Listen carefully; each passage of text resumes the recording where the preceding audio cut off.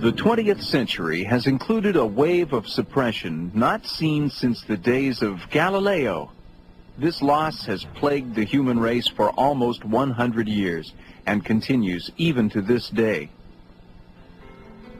For many of the marvels of today have their roots, indeed their primary patents, traceable to one remarkable individual, Nikola Tesla. Tesla's inventions are monumental. During his lifetime, dating from 1856 to 1943, he registered over 700 patents worldwide. These include the radio, the alternating current motor, bladeless turbines, and pumps utilizing high-frequency and high-voltage circuitry. Tesla also developed many of the founding technologies used in the logic circuits of today's computers, robotics, aeronautics, electrotherapeutics, and other areas of technology with which we are all familiar in our daily lives.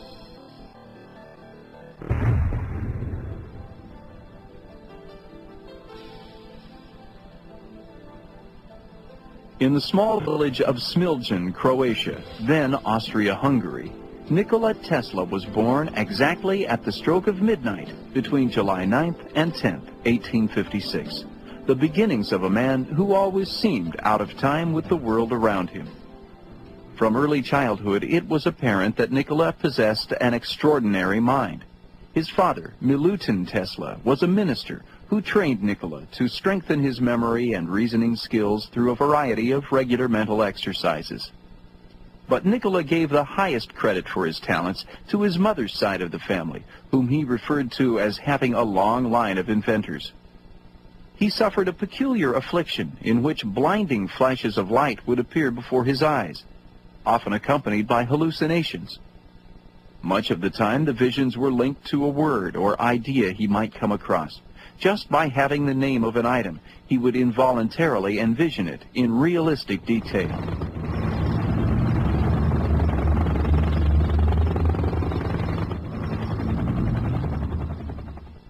The flashes and images caused Tesla great discomfort, and by the time he reached his teens, he had taught himself to repress them from occurring, except in certain times of stress.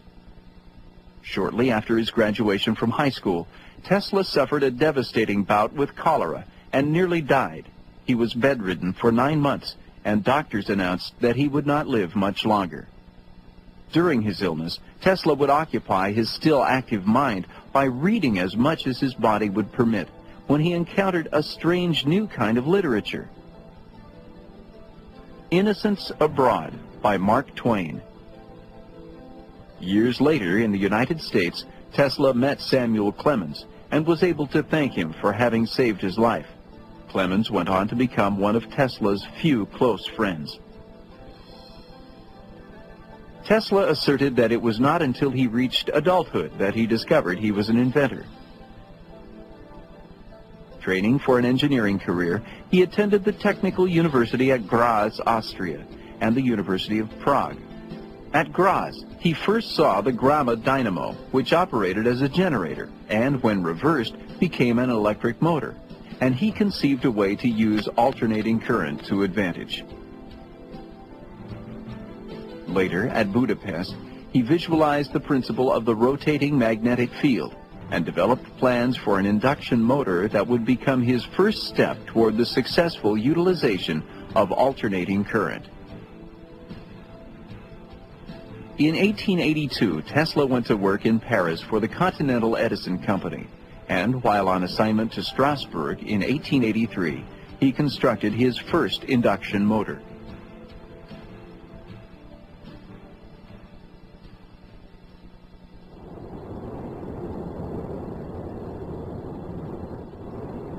Tesla sailed for America in 1884, arriving in New York with 4 cents in his pocket, a few of his own poems, and calculations for a flying machine. He first found employment with Thomas Edison. Thomas Edison wanted to build small, incredibly polluting power plants across the world, which would only be capable of transmitting power for 2 1/2 miles. Tesla had a more comprehensive vision, which was based on his AC, or alternative current, motors and generator combination, and figured out a way to transmit power over almost unlimited distances. The two inventors, however, were far apart in background and methods, and their separation was inevitable.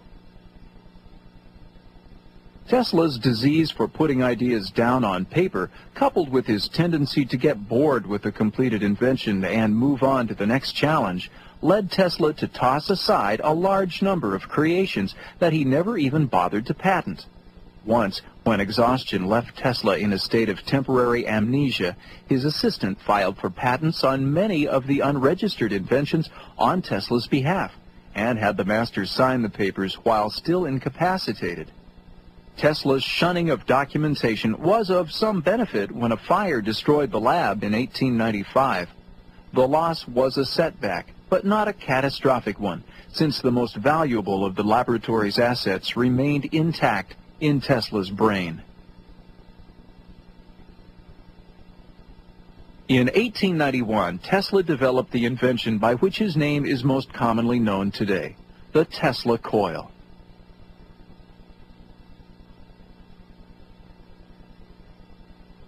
Simple enough for today's hobbyists and science fair entrants to construct in fully functional homemade models, it was nonetheless a remarkable innovation, which remains the basis for radios, televisions, and other modern means of wireless communication. Tesla became known for the lectures at which he demonstrated his inventions and concepts with a theatrical flair. Many attendees were laymen who had little comprehension of what Tesla said, but were mesmerized by the bolts of lightning that leapt from his ominously humming coils and the unwired light bulbs that lit at the touch of Tesla's hand. These spectacular displays led Tesla to be popularly regarded as some sort of magician, a title that was bestowed not in ridicule but in awe. The wireless transmission of energy would become the ultimate pursuit of Tesla's career. He discovered that a vacuum tube held in proximity to a Tesla coil would burst into illumination without wires, without even a filament inside the glowing tube. Electrical resonance was the key to this discovery. By determining the frequency of the needed electrical current, Tesla was able to turn a series of different lights on and off selectively from yards away. He had just become an American citizen in 1891, and this new technology was to be his gift of thanks to his adoptive country, a means of transmitting energy instantly across any distance through thin air. Free energy for everyone. One of Tesla's assistants reportedly questioned the implications of putting such an energy distribution plan into practice. He wondered what incentive there would be for the electrical power establishment to begin giving away its goods for free, and whether Tesla could possibly be allowed to introduce such an arrangement. The presence of such doubts enraged Tesla, who was convinced, somewhat naively, that his plan would be accepted simply because it was the right thing to do. As the years passed, Tesla's vision of wireless energy grew even grander in scope. He solved one of the problems implicit in his first theory, which was that transmission of power through air over long distances would result in a significant loss of energy. Rather than using air as a medium, he decided to send energy through the ground. This makes little sense in conventional electrical terms, whereby the Earth's surface is regarded as, literally, the ground. But Tesla found that if it were charged highly enough, the ground could become the conductor itself. In this way, the entire planet could be transformed into a colossal electric transmitter.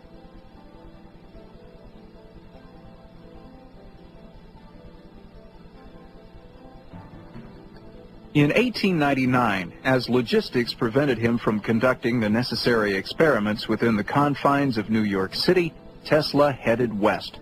A Colorado attorney named Leonard Curtis, who had previously defended Tesla in court, offered to help Tesla set up a testing facility in Colorado Springs. Curtis was also an officer of the local power company and provided electricity to Tesla at no cost. Tesla and his assistants built a one-of-a-kind laboratory on the outskirts of town, which looked like a large barn topped by a 180-foot metal tower. This was Tesla's magnifying transformer, which he called the greatest of his inventions.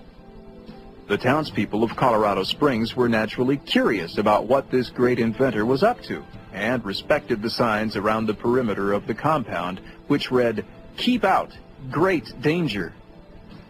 Still, they soon felt the effects of Tesla's apparatus. Sparks leapt from the ground as people walked the streets, singeing their feet through their shoes. The grass around the Tesla building glowed with a faint blue light. Metal objects held near fire hydrants would draw from several inches away. Switched-off light bulbs within 100 feet of the tower spontaneously lit. These were the side effects of adjusting the magnifying transformer into perfect resonance with the Earth. Once it was properly calibrated, Tesla was ready to symphony, using the entire planet as his orchestra. Late one night in the fall of 1899, Tesla fired up his machine at producing a phenomenon he called resonant rise. Upon returning, the current was greatly weakened, but Tesla was sending out a series of pulses which reinforced one another, resulting in a tremendous cumulative effect. At ground zero, where Tesla and his assistant stood bedazzled, the resonant rise manifested itself in an unearthly display of lightning that still stands as the most powerful man-made electrical surge in history. The returning current formed an arc of lightning that stretched skyward from Tesla's tower and progressively grew to an incredible 130 feet long. Apocalyptic crashes of thunder were heard 22 miles away. Tesla had been concerned that there might be an upper limit to generating resonant surges, but now he believed the potential was limitless. The demonstration did come to an unexpected halt, but that was because the power surge caused the overloaded Colorado Springs power generator to burst into flames. Tesla received no further free power from the plant's furious owners. He returned to New York in search of backing for the global implementation of a resonant energy system. Now cognizant of the business world's inevitable reluctance to support giving away free energy, Tesla pitched his new project as a means of transmitting communication rather than electrical power.